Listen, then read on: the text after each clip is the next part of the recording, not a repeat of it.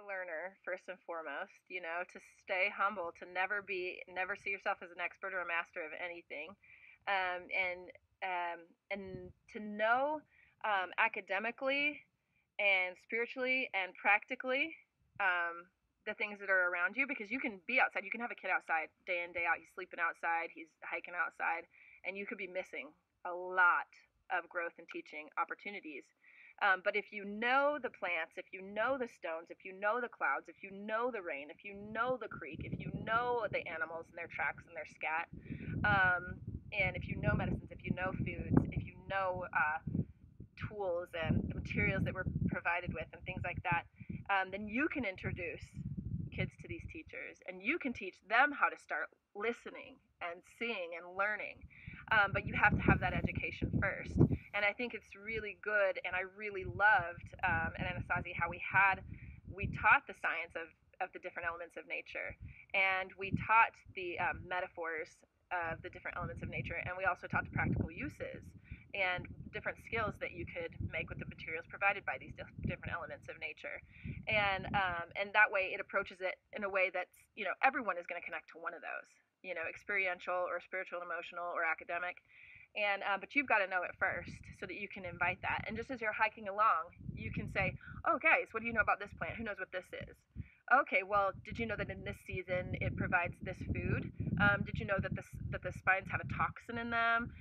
Did you know that it can be used to make this or that tool, to create this or that useful or beautiful thing? And that's of interest to people, and it really gives dimension to the experience. It makes it a lot more fruitful, a lot richer, a lot deeper, and that's something that they're going to take with them. And they're going to, when they leave the program, they're going to be connected to nature. They're going to still have that relationship. Can you give me an example of that? Example you had with the student? Yeah, so I had one young lady who I walked with who the stakes were probably higher for her than any other student I've ever had, because she had attempted suicide in a really serious way a couple times already, and she was very intelligent, very frank, and it wasn't drama. She was dead serious, and she was like, "So I'm here to find meaning, and if not, I'm gonna excuse myself. I'm gonna leave," and she meant it. And so she was always trying to get really deep with things, and particularly asking me spiritual questions and about God. And one day we were hiking along and we saw this plant that I know is the Christmas tree cactus, and it's got these really good berries that are like candy. And so I said, "Oh, girls, this is a Christmas tree cactus, and it's got these fruit that are so good. But wait, it's got these little spines all over it, and some of them are teeny tiny, invisible. You've got to be so thorough in removing these spines. You have to be so careful in removing the berry from the plant. Otherwise, you're going to be regretting it for a couple days, because you're going to have little spines between your fingers that you can't find. You're going to have them in the roof of your mouth. So have at it." And of course, some people were very thorough. Some people, didn't really do their due diligence like I had recommended. And so this young lady comes up to me, with the spines in the roof of her mouth and between her fingers, and she says, "Why would the Creator put this in the middle of the desert where we want it and would enjoy it the most? It's like this sweet, juicy, fruit, and then and make it punishing. Why would the Creator do that?" And I was kind of just tired of her asking me to know the mind of God at that point, and I just said, "I don't know. Why don't you go do the making of an asking and find out? Let me know what you discover." And I was kind of just dismissing her, but also, turning her to like, "Hey, I'm not the healer. I don't have all the answers. Let me direct you to the source." Anyway, I thought that I was done with it. I thought we had dismissed it. But she came back to me a few hours later. She said, "I figured it out." I'm like, "You figured what out?" She says, "I figured out why the Christmas tree cactus is like that and why those berries have those little spines all over them." And I said, "Do tell."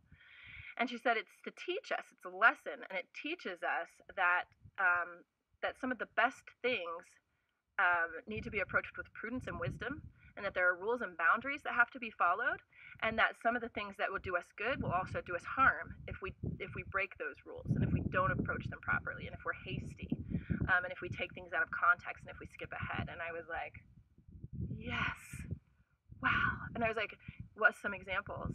We talked about human sexuality and intimacy, as well as some other examples of that, and just went, I mean, we were both just expanding our minds in that conversation. So this is an example of me directing her to listen and figure out, and then her sharing her awakening with me and kind of being my teacher, and kind of being my trail walker.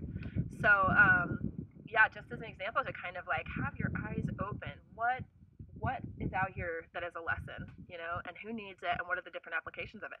We would have, sorry, we would have conversations around the fire at night about starting by talking about stones, and just the lessons would get so deep, and the places we would go, with these conversations about what stones have to teach us, and different examples and different experiences where a stone taught us, and how we like the stones sometimes in good ways and in bad ways, and so just don't. It's good for the kids to be outside. That's good. It's gonna be beneficial if the kids are outside. But don't miss out on some of that depth and richness, for these kids. Make sure you're connected with it. Make sure you continually are learning it, both on and off the trail, so that you can bring more. You have more tools in your, in your gatherings bag, metaphorically speaking as well as literally. Huge piece of advice I would give is just watch out for your ego constantly. Make sure you're being humble. Constantly be aware of, is this about me? If you're telling a story from your life, that can be a powerful teaching tool.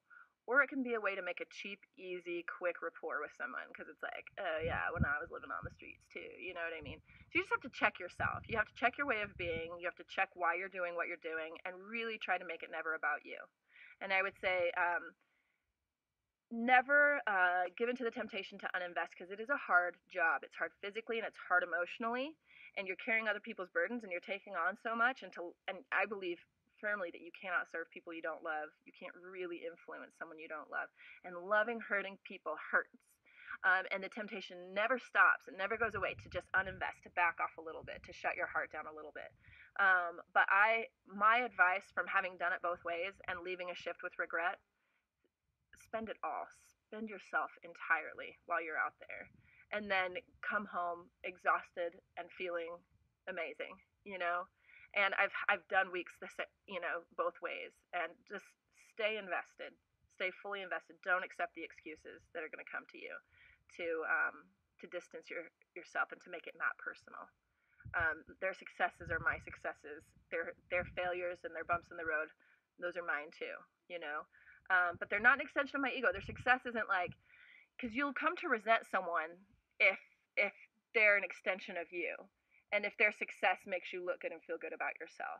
You'll come to resent them if they're not progressing, and then you'll just spend all your time and invest in the person who's thriving, so that you can feel like that you're a part of that, when really that's them. So it's kind of almost sounds contradictory, but like, be invested but detach your ego. Thanks for watching. Please like this video and subscribe. The Primitivus Project is made possible by the generous sponsorship of Wingate Wilderness Therapy. To learn more, visit wingatewilderness.therapy.com.